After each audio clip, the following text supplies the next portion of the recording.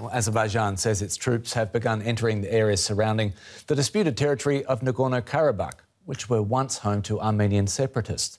That was before a Russian brokered peace deal ended weeks of bloody fighting, with separatists then giving up much of the territory in return for the deployment of Russian peacekeepers. Well, DW's Emily Sherman reports from Nagorno Karabakh. She met with ethnic Armenians facing the painful experience of saying goodbye to their homeland.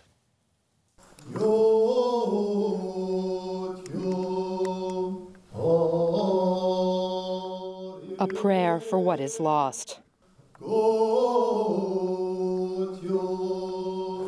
Armenians are saying goodbye to the Dadivank Monastery.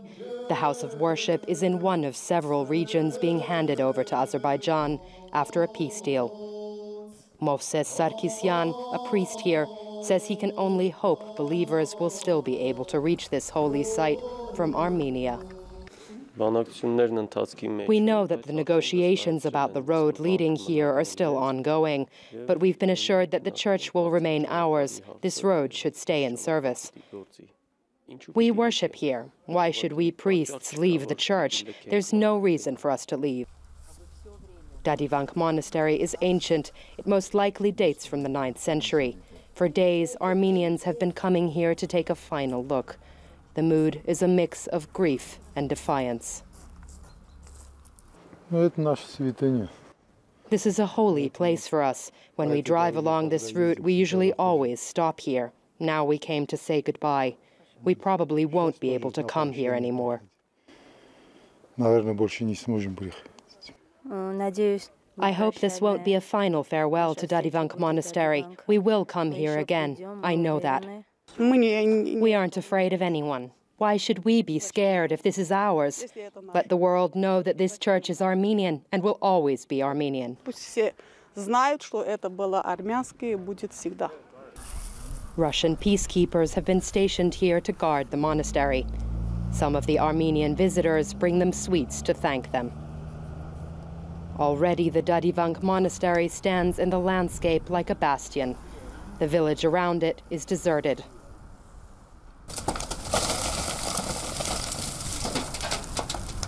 For days, many locals in the area have been burning their own houses, leaving only scorched earth behind for Azerbaijan.